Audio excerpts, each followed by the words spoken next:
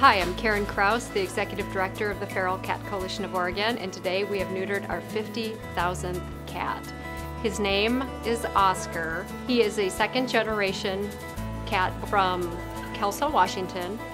The caregivers initially found 2 kittens that had just walked up onto their property. Those kittens reproduced, and Oscar is the offspring of those cats. So together there's 13 cats being fed by one caregiver, and all of those cats and kittens have come through our program.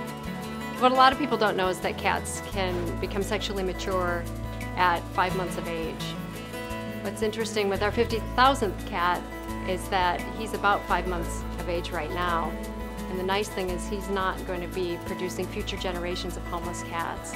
We spay or neuter about 5,500 cats a year, which equals 20,000 first-generation kittens prevented in just 1 year. So when you look at the 50,000 that we've done, even if you looked at just first generation, that's at least 200,000 kittens that have been prevented.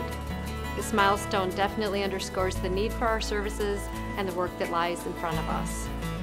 One would hope maybe there's a day where our services won't be needed. We're hoping that as well. But at this point, there's still more kittens being born on our streets than available homes. You know, we wouldn't be here today if it wasn't for our volunteers, our donors, and the caregivers who look out for feral cats. And we're fortunate here in Portland is that the community as well is supportive of what we do and looks out for feral and stray cats as well as spaying and neutering their pet cats. So thank you one and all for making this milestone cat possible.